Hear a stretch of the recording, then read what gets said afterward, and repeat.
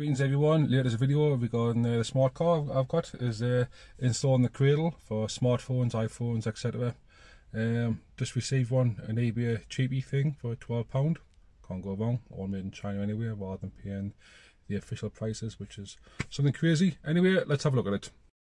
So the current setup is the usual rubbish here, which on a small screen is a bit restricted, and then we'll have the extended cable. Goes in your phone, no good. So here's a box of tricks. Smart one, blah blah blah blah blah, German, there we go. Instructions, we don't need instructions. Cable with 3 separate leads. I've got a USB-C, that's fine. I need 2 hands for this, never mind, we'll get there. There's the cradle, the phone holder, and here's a base. First things, remove this, pretty straightforward, and then pop the cable in. I'll grab the other hand and fit this over and click it.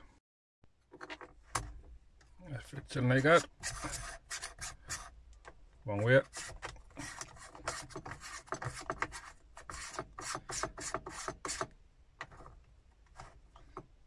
I'll try again with 2 hands.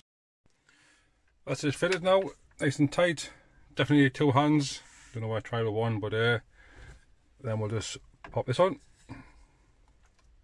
Try 2 hands again. Screw this well back. Fits over. There we go.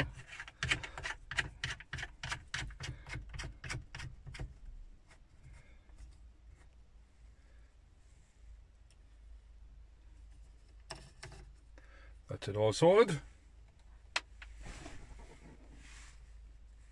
Obviously I can't plug my phone in because I've got my phone in my hand, but that's it all done. £12 well spent.